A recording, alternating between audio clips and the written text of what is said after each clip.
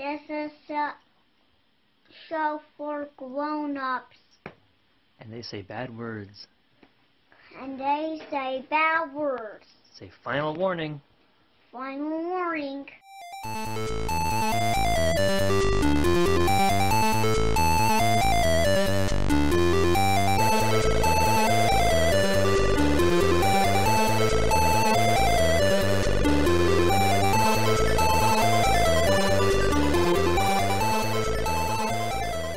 Hello and welcome to the Pod of Blunders. I am your host, Go ahead. Nate Magnuski. I'm glad bad things happen to you. The worst, really. Not that bad thing. Well, that was Other pretty bad. things. Lesser bad things, like you stub your toe or something. Up to and including cutting your tendon in your foot. Yeah, well, why don't you do like a real intro without somebody talking over you? I wouldn't know what to do. Hello and welcome to the Pod of Blunders. I am your host, Nate Magnuski, and with me, as always, is this real douche next to me, Richard Sullivan. Hi, guys. And he's really real next to me. We're sharing a microphone. It's as intimate as it sounds. And with us as last time is CJ Mickey. Hey everyone, it's me. I assume we said hello. I can't hear him. I have my headphones off. Also, Matt's still here, despite our trying to hide this from him. I've been in this meeting for 2 weeks now. I haven't left. Thank you for keeping that link alive, bud. Matt, what are we doing today? You're so fucking smart. Today we're talking. What is this? The in between? It's you're calling it. We're doing the afterthoughts on Questlandia. See? I studied my shit, and also it was only a week ago. We talked a little bit. Richard has never heard it because it was after he got off mic last time. But we talked a little bit about how we like the game at the end of the last episode. Richard was too busy puking and pooping. Guys, I'm sorry. The last episode, when you listen, you'll probably notice I got like horrible like diarrhea and puking episodes like 20 minutes into the thing. So every time I'm not talking, I'm in the other room shitting. So keep that in mind as you listen to the show. It wouldn't be so bad if you just turned your mic and camera off. because I brought the laptop into the bathroom so everyone could see. The people are going to want to know. I don't want to miss nothing. Well, then you didn't want to be like, he's not really pooping. Like, I got the receipts right here. And it's good Foley work, too. I appreciate that. Yeah. So if ever, like, fighting a bog monster or, like, I don't know, like, doing a double dare scene where we're going down that big goopy slide, we get all the sound quality right there. See? The mark of a professional. I appreciate your sacrifice. Yeah, we're talking about Questlandia today. We're talking about our actual play and the game itself. First and foremost, CJ, what did you think about the game? I thought it was good. It was really hard for me though. Very hard. What is that, man? You have to be very creative. It's like very, very creatively demanding. Because sometimes you get put on the spot, and that's just hard for some people. Not for you, man. You're a pro. Oh, I don't know. You never disappoint. Don't be modest. Because we've done a couple narrative-heavy games with CJ. We did. He always fucking delivers. That's why I keep inviting him back for these ones. Right. I don't give him the easy stuff. Softballs are for, like, Matt or something. No, when it comes time to figure out who's going to be on the show, and we get the list, and I know when I'm going to need a what do you call it, a clutch hitter, a clutch Pinch hitter. pinch hitter. That's the Yeah. when I need one of them. CJ. Well, clutch hitter also works for that. Yeah, because he's good It's in clutch. a pinch. And I am pretty good. It's all adding up. There has to be a lot of trust between the people that you play with, because when you create a world like this, everyone has their own version of that world in their mind. So you have to be able to trust the people that you're with to have similar enough versions of that world to make something kind of cohesive. For me, like I love being in control of things. Like I like DMing, and when I DM, I could play every NPC because I have that world in my mind and everyone else is just reacting to me and I have that control. But like in this game, you kind of release that control to everyone else and it's very shared. I don't think that's a bad thing though. I think for people who really like that and who like creating these worlds, I think that's good. And I like the game too. And I think it had like a lot of good things going for it. It's very creatively demanding too. I think it's interesting that there were certain like built-in rules. Well, it is a shared narrative. It is a shared building experience. Like to name someone like you're the czar of beetle piss now, like it's like playground rules. Like, oh, everyone makes up whatever they want, but there's like a hard line to it. Like, okay, no, but whatever Richard says about that thing goes. Mm-hmm. Delineations are important in games like this. Yeah, I think for a game, we played a similar game to this. What was it? It was with the Titan. Oh, Facing the Titan. Yeah, Facing the Titan is also very similar. I think that structure benefits it. So it gives them that control of that little area. And it also just, I think, makes it a bit more well-rounded for different kinds of settings and everything.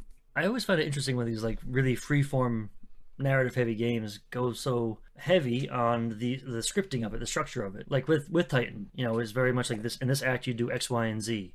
These are the tables you roll on. These are the specific notes you have to hit. In this game, we had much of the same. You know, there were certain things you had to do in each scene, and like certain things you covered. Certain people played this part. There were certain tables you had to roll on. It was very specific and exacting, and that fostered the crazy openness of it. There was like freedom with constraint. Matt, what do you think? I also agree that it was a little more creatively demanding than I expected it to be, but it was a lot of fun. You know, I thought that the whole building the world together sort of helped build some trust between, like, I've never gamed before with CJ, and I've only gamed with the two of you once in the past. And I think that it helped gain some trust and show what folks were comfortable with and like where things were going to go. And it sort of like set a groundwork for the game to go a little more smoothly. I can't imagine playing this with a whole group of people that I don't know, because I think that there does need to be some level of trust there that is before you're building it with folks. There's a lot of other people's stories that are going to sort of rely on you and what you come to the table with and add to the narrative.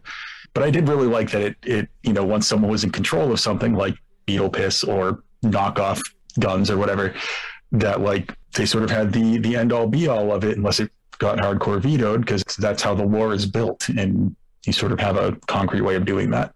Is that pressure? Is there pressure there to like uphold the shared narrative in terms of like you want to introduce your own world and ideas to things, you want to have your own influence on it, but you want to make sure that it's still fitting within what everyone else is having fun with? Like, I feel like if you don't have the social skills to be able to read the room at all, you could take things in like disastrous directions and really derail a game very easily. Yeah, I was feeling a pressure. I remember when we were creating it, I was like, okay, Rulo Keat knows the secret to how Vex lost his hand. And then I didn't even know that, but I'm like, crap, now I have to think of something really good. And I think that narrative point or plot point kind of shifted throughout our game too. Because at the beginning we were like, oh, you know, oh wait, no, it wasn't Vex's hand, it was Locust's hand. Yeah. Sorry. At first we were like, oh, Vex Gerson was the one who did it. And then I came up with the idea that we hired a hitman. And then Locust in the end revealed that what was it? You shot off your own hand or something? I like picked a scab and it got bad. And I wanted to just like deny that by saying it shot off. Yeah, a very dramatic way to lose your hand. But I think that kind of like overriding the truth, again, you really have to be playing with, or it really helps if you're playing with people who you really trust. But you did all right playing with us, though. Yeah, it was a good time, though. It was. You mentioned something about only playing this with people that you trust. And the first time I played this game, in short, was at PAX East, maybe 4 years ago.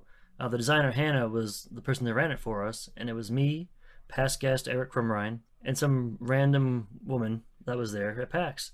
And it was weird. Like, it was kind of nice to have... I had no idea what she was all about. I knew she was a furry because of the way she was. And I thought, like, oh, maybe she's going to bring some of that energy into it. Like, what is she going to bring to the table? And I think everybody was so cautious and, like, not saying anything outlandish to make sure no one thought they were out of their nuts, or, you know, that there was some kind of shared narrative that was bland almost at the end of it. People were just too careful and too cautious. I'd rather say something stupid and apologize for it later. Yes, I know. Than feeling like I'm holding back.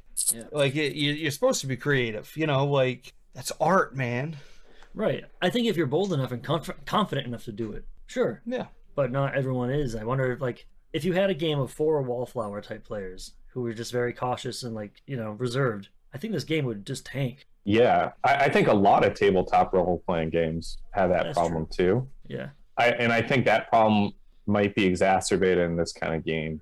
It does help if you trust the people that you're with and you're comfortable, because maybe that releases your inhibitions a little bit. Or I don't know, maybe if you get drunk or high or something and play this, I think you'd have a really good time too. I also think like if you go into it not wanting anything in particular, but just to get the most out of the game and just to interact with it. And it doesn't matter if your character dies or does well or succeeds or fails or anything like that. I think if you go into it thinking like, I just want something cool to happen, I think that would also help you play this. It just gets you into a better mindset, I think. That's what I was trying to do with Rulo Keat too. Like, I didn't care if he failed or if he succeeded. I just wanted something interesting to happen.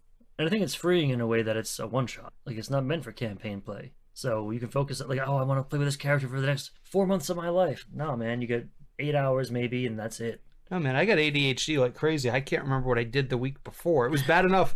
This is one of the few games where we've done a two-parter where we've recorded it separately. I couldn't remember half the stuff. Like, I don't want to feel like I'm locked into something. I like the freedom of create something and then destroy it and then never pick it up again. And one of the biggest complaints about Questlandia is that you spend so much time building this world, this shared experience, and you only get to play in that sandbox for a little bit. And so Questlandia 2 that's coming out is designed for campaign play. I won't be playing that. That's fair. That's fair. I love Questlandia 1. Like, it's a good game, and it does what it sets out to do very, very well. And I'm sure Questlandia 2 will be fine. You know, I have games that do that. I don't have many games that do this. I mean, I don't have many games that do this either, I guess. You're best friends with Evan Rowland, right? Co-designer? I mean, best friends, having met a couple of times, absolutely. The same way I'm best friends with all of you. Wow. Listen, I never talked about this game with him, unfortunately, so I did not, I don't have insight there, but it's not like I felt like I had maybe something else to say. But I mean, I think that having going off the Questlandia 2 thing for a second, because I do like having sort of longer campaigns. I love my one shots a lot more now, but I think all of us at some point, maybe barring Richard, just because of playstyle, I think all of us at one point were like, man, I really like this world. Like, it would be really fun to like continue this if we wanted to have that option. But honestly, had we continued even into a third episode, given how the cards and stuff played out, I think that we would have just had a crater in the ground to role play in. It's like some stories, like I'm seeing it like with all the Disney Plus shit now. Some things are better suited for a 2-hour movie, and not everything has to be an 8-hour series. Our story worked better as a 2-hour Western, as opposed to 3 seasons where it starts off pretty good, and then turns into Game of Thrones by the end. Yeah. So that brings me to a good point. Why Westerns? Like, we've done a lot of fantasy stuff and sci-fi. Was it just something new? Because you were really the one that how do we guided us that way. I vaguely, but how do we even get to that? I think we brought up like what the setting is going to be, and then I think Richard, you just said like, yeah, let's just do a Western, and then all of us were like, yeah, sure, let's do that. And I don't think anyone even offered like a different setting. I think we were just like Western, okay. What? Because I think we talked about like trains or steam. Yeah, we drew a card and it directed us, or we rolled a die, something like that, and it directed us towards like our civilization was focused on industry. And then I think it was like, oh, what kind of industry is like where robber barons, or it's like like Pony Express. I think that was what started it. And then it just you were like Westerns, and we were like, oh, fuck it, yeah. I like Westerns. For a guy that co-hosts a role-playing podcast, I don't dig on a lot of fantasy, sword and sandals. I like Westerns. I like action, horror. So anytime I get to play something I like, I'm gonna do it. And I think that the idea of a small like frontier town is just easier than this massive mega city. So let me blow your mind a little bit about that, right? Westerns are just like Tolkien fantasy with all the English scrubbed off of them and put in a desert instead of a forest. Because you have your posses traveling around trying to right wrongs, going to these little like shithole towns here and there. There might be a big city far away that you can travel to, but really it's like it makes right, and there's weird shit in the wilderness, so try to survive it. It's the exact same as traditional fantasy, just with cool hats. There's only 7 stories, in the world, so like, I'm not arguing that. Wow. Sounds like I'm pretty defensive. Westerns are just fantasy with guns, and I think it's a bit more relatable too, because we have guns nowadays. So like it gives you all this range for a character that you create. He's right. It's I mean, you could be some like colonel who rides a horse with a saber, a cavalryman or something. And in a Western, that's still not unusual, right? Yeah. You can have swords and guns together. So Westerns are great. I love Westerns. Yeah. What's your favorite Western? See, Love 'em here's so the thing, much. though. I love the concept of Westerns, and I don't think I've ever seen a Western movie. So what the fuck do you mean you love Westerns? I just like the setting. I love it. He's not in love with you. He's in love with the idea of you. Yeah. Like if I were to DM a campaign, like I'd love to DM a Western campaign. It's awesome. Questlandia 2 comes out. Yeah, let's do a Portlandia too. Yeah, he already says he's a control freak who loves the idea of Westerns. Yes. I can't see anything to go wrong with this. What about you, Matt? Western. Pick one. Go. I just got into Westerns like over the last couple of years, so I'm not super well versed. Tombstone, for sure. Yep. And I think it counts as a Western, and I feel like I'm going to screw up the name, but I think it was, is it Desperado? Is that the one with Antonio Banderas? Yeah, that's not a Western. Okay. I don't know. It takes place in the West. The West. It's got guns. Yeah. I mean, It's pretty much a Western, but with a different flair on it, I think. it's a modern It's as much of a Western as Dust Till Dawn is. It's as much of a Western as The Lord of the Rings is, Richard. Come on. All right. Oh, fine. Everything's a Western. But I would go with... Love Actually. Well, actually, Big Trouble in Little China was originally written as a Western, but it was too much money, so they said, well, we'll make him a truck driver instead. That makes a lot of sense. Huh. That's all. That's my. This has been your John Carpenter fact of the week.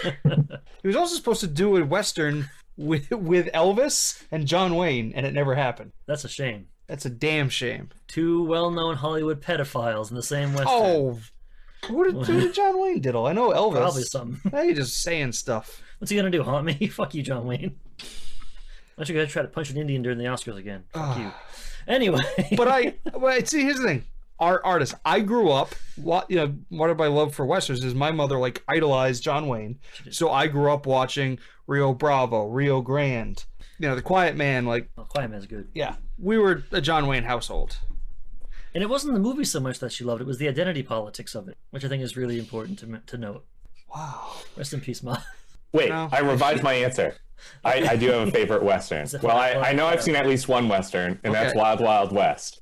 You remember Solid that? choice. Oh, Okay. I remember. All right. You remember that? With the giant metal spider? Selma Hayek's butt. None of you remember Selma Hayek's butt? Of all the things in that movie, I kind of forgot she was in it. I remember them. Oh my God, what's his name? The guy, Will Smith. the other one. Yeah, Will Smith. Artemis That's all I remember. Frog. Artemis Clyde Frog. No. Oh my God, I love him. The Fish Called Wanda, In and Out. Kevin Kline. Kevin Kline. Kevin Kline picking up a dead guy's head, and like, remember that he's like magnifying his Yeah, eyeballs. turning a so he- light to see his last thing he saw. Yeah. It's just a dumb, awesome movie. Thanks, CJ. Yeah, and Cisco was in the music video. And Was that he? was cool. God, that's right. He's the one that sang it. He's like, enough of this thong song nonsense. It's time for the Wild Wild West.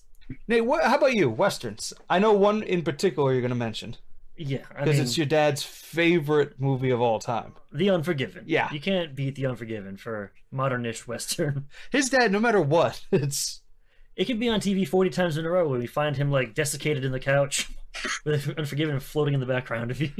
like his entire like movie collection is a VHS copy of Yeah. The Stooges, I was gonna say Unforgiven. but a VHS copy of The Unforgiven, Mhm. like a DVD of The Unforgiven. Yep. If he was cool and like a hipster, he'd have a laser disc of The Unforgiven, but he doesn't. Was that around for Laserdisc, or would he have to, like, special order Of course, that? it was around for Laserdisc had its day from like the 80s all the way up until like 2000. Really? Oh yeah. I didn't know it was that lengthy. Oh, it was a superior format, but that's another show. I don't think it can be.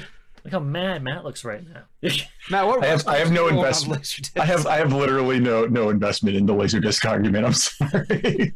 I went from DVD to Blu-ray, and that's my my gateway. I mean, I watch a lot of Western movies, and I think it's probably because of my dad, Yeah. Like, The Sisters Brothers is a newer one. Haven't seen it yet, but I'm dying to. Awesome. It's really fucking good. Yeah, The New True Grit. New True Grit is Yeah. Yeah. Well, I think we mentioned because Rulo Keat is supposed to be Rooster Cogburn, in, but Jeff Bridges. Jeff Bridges in True Grit. I've seen that one. I didn't like that movie as much as Wild Wild West. well, I mean, apples and like tree frogs. Oh. Two totally different things. I'm tired of the comparison of apples and oranges. But this is an apt comparison for that Because they're both Western Westerns. movies. They're both Westerns. It's not like he's like, my favorite Western is a ham sandwich, and you're like, yes, good. What are you looking up? What's that Christian Bale Western? I can't remember the name Oh, of it. 310 to Yuma. No. Yes. No. Hostiles. Hostiles, that one though. You're thinking of Russell Crowe. Was he the one in 310 to Yuma? Yeah. Hey, but the Quick and the Dead though. Quick and the Dead, though. Quick and the Dead though. Quick and the Dead, though. This whole podcast is gonna be. Hey, remember that movie? Yeah, it was pretty Yeah. good. But what makes a good Western? What are the key elements that you need to have in a Western movie or a Western piece of media that makes you feel like, all right, like, do you need cowboys? Could you have like a rancher Western and just have that and nary to be bothered? Isn't a rancher a cowboy? No! I think you need cowboys. I think you need cowboys, guns, and action. Sand? Sheriffs, Sand, yeah. guns, Maces? Duels.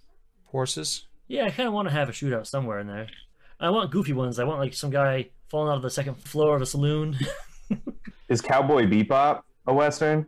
You ever It seen has cowboy Bebop? in it, so It has cowboy. I think it's a Western. Is Kid Rock a cowboy western? Is music an instrument? What are we doing? Oh, what makes a good western? I don't know. I think it needs to be like a sense of like justice, and everything has to be horrible. Everyone has to be dirty and missing teeth. Yeah. You know? Yeah, that's my favorite part of Westerns is when everyone's dirty and has missing teeth. Yeah, Well, but like dental hygiene. I didn't say what was your favorite part. I said, what do you need? but that's the fucked up. Like you talk about True Grit, like you look at the John Wayne True Grit, and everyone's way too pretty. You know, nobody's dirty. The costumes are all pristine. Hateful Eight. Oh, That's a Hateful Eight fucking though. Western. Django though. Oh, Django. Of Oh, course, Django. Django. Can any story be a good story and then it just happens to be in the West, or is there something about a Western? Like we talked about, like, oh, it could be a Western in space, or Firefly is a Western in space. Well, I think you sort of hit it on the head with the theme, though, is that like most of the Westerns that folks remember are there's some either justice in some way, shape, or form. Either people are railing against like an unfair form of justice and making their own, or they're trying to uphold justice against those people. And Firefly, for instance, does, you have a bunch of essentially outlaws, for lack of a better term, sort of doing the same thing as you would see in something like insert a Western here, where it's people going against the law. So, I mean, I think so, at the very least. I don't think you necessarily have to have it out in the desert necessarily, or out in the wild, wild west. I think you can retrofit it into another setting for sure. You ever see Bone Tomahawk? I literally just looked up the title so I could bring it up. I was going to bring that up. Right, because it's you take two genres. Wait, we've all seen Bone Tomahawk? No, I've never seen Bone Tomahawk, but I know everything about Bone Tomahawk. It's so good. And I want to see it, but I just haven't sat down and done it. Experience for We sure. have to have a movie night and we can watch Bone That's Tomahawk. it. What I love is when you mash two genres, like space horror. Like Alien is a haunted house movie in space. Bone Tomahawk, cannibal movie Yeah, it's in the kind Old of a West. Holocaust, but Old Western. Wait. Are you spoiling it, though? But there's cannibals in it? Yeah. I mean, they're pretty You forthright about just said that. you knew everything about it, CJ. Well, I know it. Okay. Well, Are you I don't spoiling know the how- main I don't know plot, how they. Richard? I don't hold know on. how they released all the details in the movie. I just know everything about the movie. You're right. It's free-range, naturally sourced bone tomahawks. I know everything about it, except for everything there is to know about it. You know who's All right, in maybe it? I don't know much about it, but I do want to see it, and I know the ending, and I've seen the ending. Then why are you getting mad about our spoilers? I don't know because I'm not spoiling it. I'm not spoiling it. You know the ending. Yeah, but what about the people listening? They don't know. I think they show the cannibals within the first like 2 minutes of the movie. Oh, okay. Because what's his name? Cannibal Mr. Man? No, Sid Haig and David Cannibal. Arquette. They're in the beginning with it. Yeah. Oh, that's right. Well, I'm sorry to spoil that for you, bud, but there's totally cannibals. And Kurt Russell has a cool mustache. The coolest mustache. But the same mustache he had in Hateful Eight. It's like he grew the mustache and was like, I'm just going to do a slew of westerns and then I can shave it.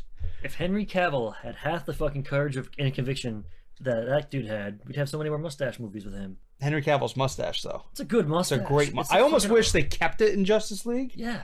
Like, give me a mustachioed Superman. Great. And be like, oh, well, then I'd be like, that's an evil Superman because he's got a mustache. And it would have worked out mostly. So do you think mustaches are indicative of evil? Go. Yeah, and in most popular media, they get like a little Spock goatee, that kind of thing, you know? Snidely Whiplash with it, twisting his mustache. I imagine my character had a mustache. Well, yeah, you were evil. Yeah. You were a real piece of shit. Well, who's a famous good guy with a mustache? Not Chuck Norris. Because anything can stop a bad guy with a mustache. It's a good guy with a mustache. There must have been Wilford like Brimley. a James Bond person, right? James I don't Bond know. never had a Okay. mustache. Really? They didn't? Why would James Bond have a mustache? You're thinking Zardoz. He There's had a been like mustache. 20 James Bonds. And all sans mustache. You can't Oh, have a really? mustache in the Secret Service. Oh, yeah, I guess they are all Or clean shaven. MI6 or whatever. MI8? How many MIs are there? He's in MI6. Okay. Are you sure? I'm not a huge James Bond guy. No, me either. Damn it, none of them have mustaches. No. Lando Calrissian. He had a mustache. Yeah, but he Yeah, was Lando. complicated. What about Errol Flynn? What about Errol? He had a mustache. He was a good guy, right? Robin Hood had a mustache. All right. See? Matt. Tom Selleck? Tom Selleck, Magnum PI. Wyatt Yeah. Earp. Wyatt Earp. This one has some questionable. This is a list of great men with mustaches. Great man with mustaches. Like some of them are good. Like yeah, MLK, sure. Yeah. Albert Einstein, no argument. Great. Then it's like Friedrich Nietzsche. Oh, popular. He's a Yeah, philosopher. I guess that's great. But I guess Einstein and Earp are. Ron Burgundy. Anchorman? You ever see that? Oh yeah. Wait, don't spoil it. He's an anchorman in it? But anyway, we're talking about actors with mustaches, without mustaches. We were talking about something the other day on this. What actor plays your character? Does anybody do that? Like, I know for me, like when I read a book, I cast it in my mind movie of who I want playing it.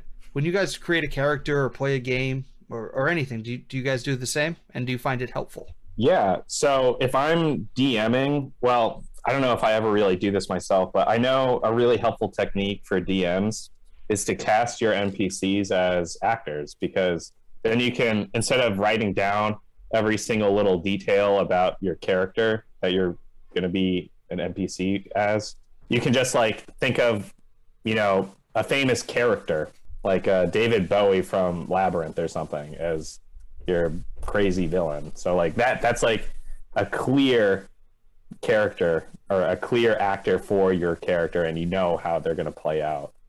Yeah, I think it is very helpful. Like, I think Rulo Key was Jeff Bridges. I know that he was a badass, so it just makes sense.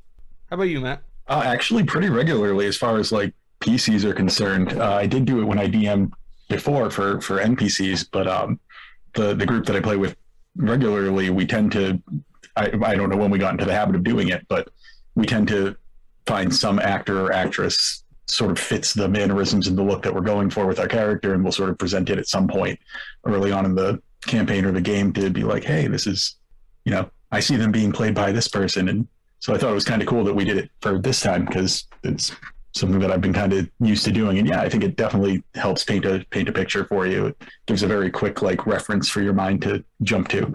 And I forgot, who were you? This was Near Dark era That's right. Bill Paxton. Unrelated. Who were you when you played Vapor?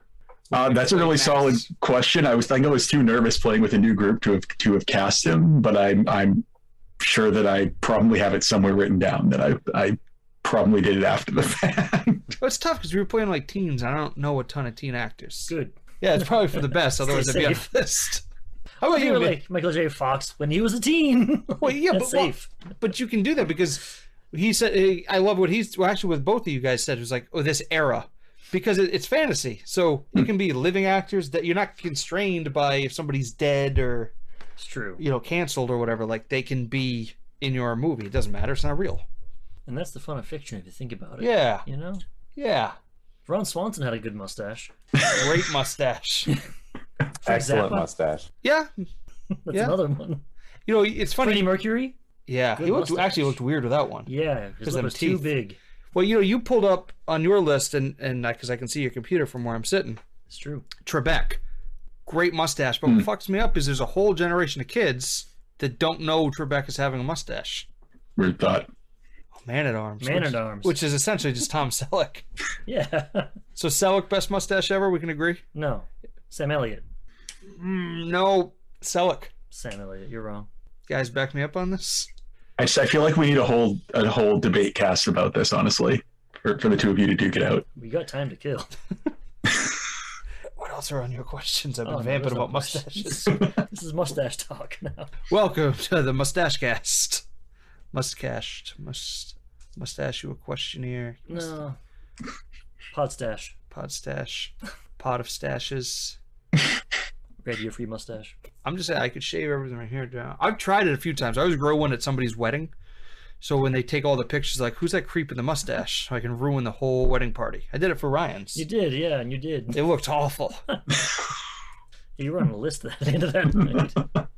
You kept stealing all the letters off the bathrooms. I still have one of them, but it's in pieces. But I don't remember for the men's or the women's, because the thing about M's and W's, it's the same either way. No, we're past the statute of limitation for petty theft, right? It's only like 5 years. I mean, insurance, man. Nobody really gets hurt. They're not coming at me for a W or an M. Hey, Ryan paid good enough for that haul. Like, get his money's worth. Yeah, they owe us a W or an M. So I remember listening to a podcast recently. It was Mike Shea, the Lazy DM podcast, and he was talking about, a really quick and efficient way to get your NPC started. It was just like, take someone from popular media, like, oh, this is, Spock. He's the character I'm using for this elf type character here. And he was debating, like, do you tell your players, hey, this is based off of this character, so they can get into it right away? Or do you, like, keep that close to the vest to not, like, take them out of the narrative? I don't think you tell them, because maybe in their head it would be somebody else's. Like, I had everybody else cast way different than what they were cast. So you think, like, just providing the cultural touchstone isn't worth it? I think it's good to have in here, pointing to my heart, but you don't give it to them. That's interesting, because like he could say he's Jeff Bridges all day. I thought he was Nick Nolte. I thought Matt was Ben Foster, and I thought I don't know who I thought you were. a young Hugo Weaving. No, you weren't Hugo Weaving. Because you had to be like real shitty. So I was trying to think of like somebody I could envision as like a real shitbag. Matt Bartlett. Oh, that's a good one. Yeah, it was perfect. Who's that? No, What? never heard that name before. Yeah, no one's ever called out your name. Oh, Why's Matt catching all these strays today? well, it's really nice gaming with you. I got a thing to do. Matt, you're like that little girl in kindergarten. Like of course I'm gonna say a nice thing. What? Like we like you, so that's like why we could kick you and put gum in your hair. It's because we like you. It's a term Is that of why they endearment. banned you from your child's kindergarten class? Yeah, because these kids, I really liked them, so I started kicking them. Oh, That's a great drawing, Susie. Fuck you. Wow. and how many fingers does Santa Claus have? Exactly, it's trash. Get it out of here. What do you guys think about the casting bit, though? Like, shut the fuck up, Richard. It's called a segue. Embrace it. So, we all agree the casting is a fun and cool thing to do. And I was saying, like, telling your players about the NPCs your characters are based on as a DM. Richard, you're all for casting, but you're against someone telling them about NPC they're based on because it's going to throw off. Right, because when I watch a movie, I know Christopher Reeve isn't really Superman, but Wait, what? in that moment, I want to believe that he is. I don't want to go, oh, that's the guy he had the divorce with this one, and he got caught with his dick at the, like, because that's the tabloid era that we know. Like Errol Flynn, we didn't know shit about until years later, right? But actors today, we know everything there is, so it murks it. Know what I mean? No, I think you muddied the point more. I'm not sure what's the difference between telling someone like, okay, my character's based off of Hugo Weaving in terms of what he looks like. Is it just like you're giving too much information on how that person acts? Is that what it is? Is that what you're... I just hate it when an actor outweighs the character. Okay. I guess is what I'm saying. So like saying, oh, this elf is based off of Spock versus like, oh, he looks like Leonard Nimoy. Yes. There's different things entirely. Right. One is like everything about that, like the essence of the characters in this. Right. Okay. I think it, you said lazy DM, Yeah. but yeah, it's lazy to go, oh yeah, and he's like Batman, except he's got a purple cape. You know what I mean? Yeah. I kind of see where you're coming from with that. I feel like as like a DM doing it is a little different, like coming right out and being like, oh, this person you're interacting with is this person. But like as the PCs, I guess I feel a little more lenience about it just because they're trying to establish some, but I mean, I do get your point of like, you know, if somebody at the moment is like, oh, hey, Chris Pratt, for instance, like there's mixed feelings amongst people with him, and there might be like that might outweigh the actual image that they're trying to put forward of their character. So yeah, no, I see your point.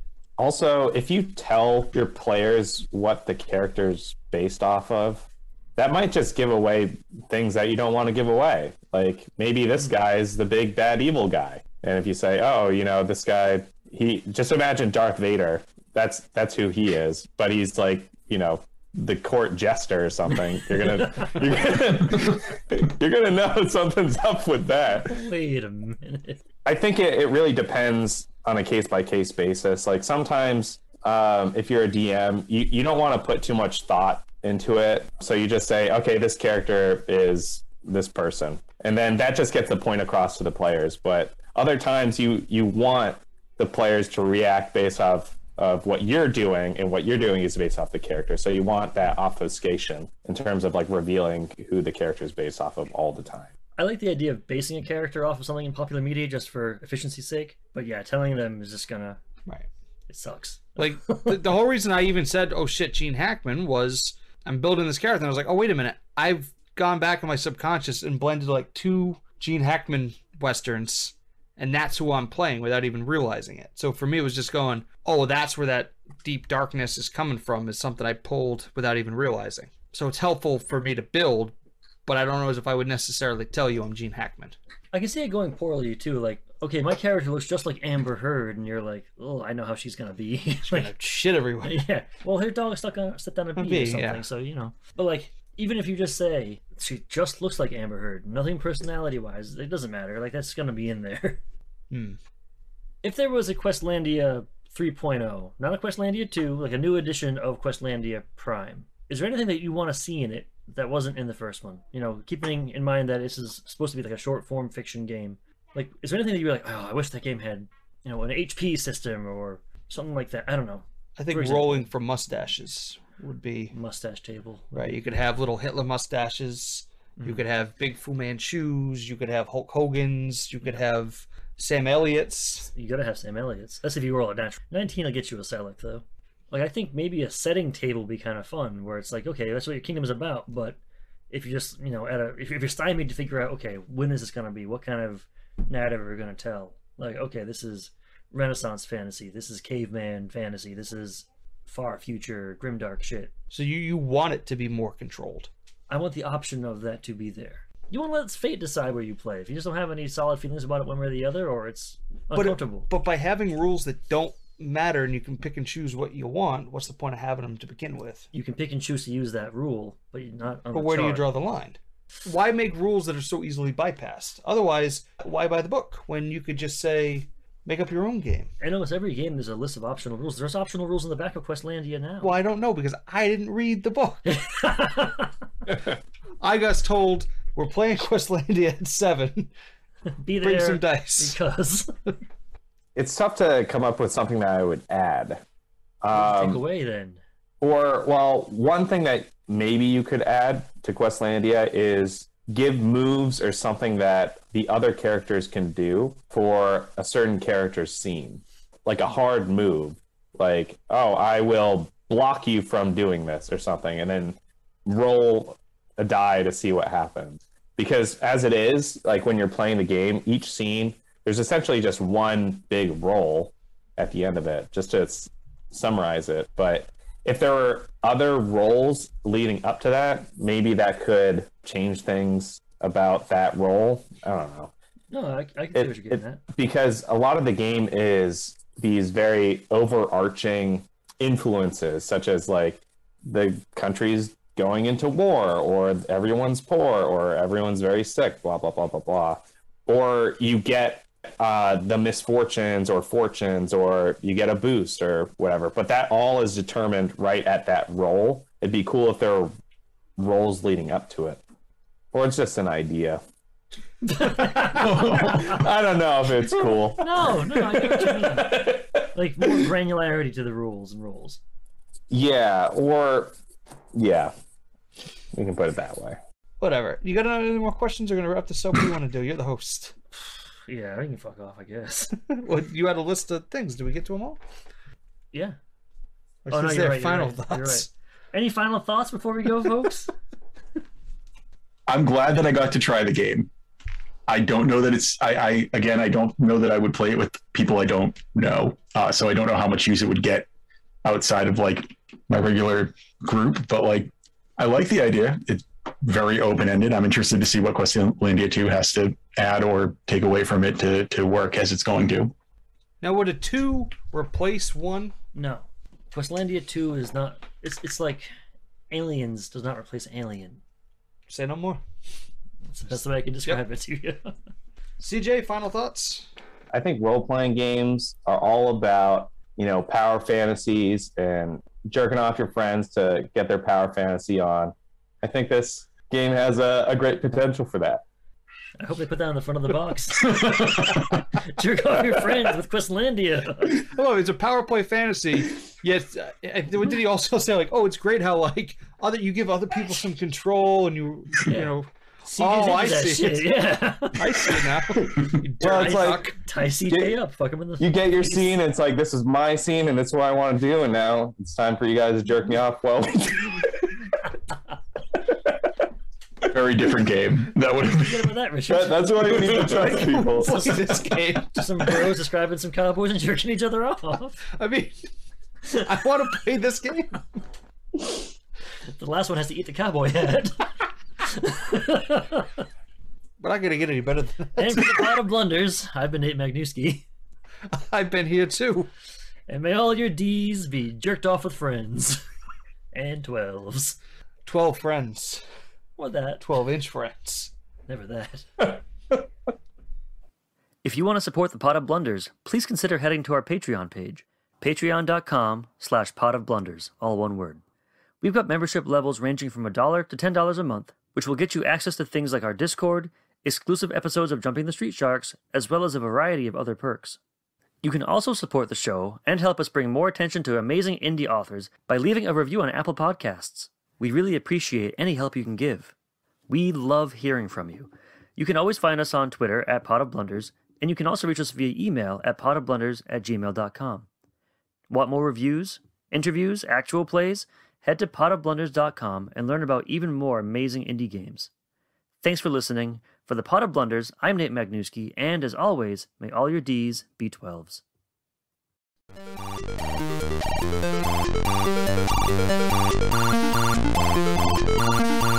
Thank you.